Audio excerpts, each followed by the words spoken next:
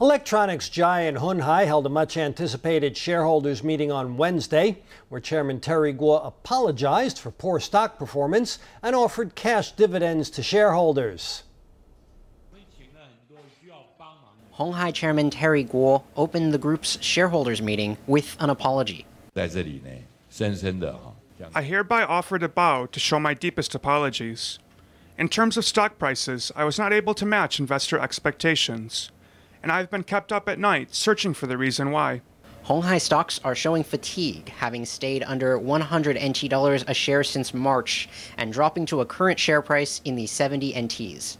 The company decided to give out cash dividends as a way to compensate shareholders. We added a provisional movement to hand out cash dividends of 0.5 NT each. Gou was much less timid, though, when it came to talking about the recent controversy over the capital gains tax.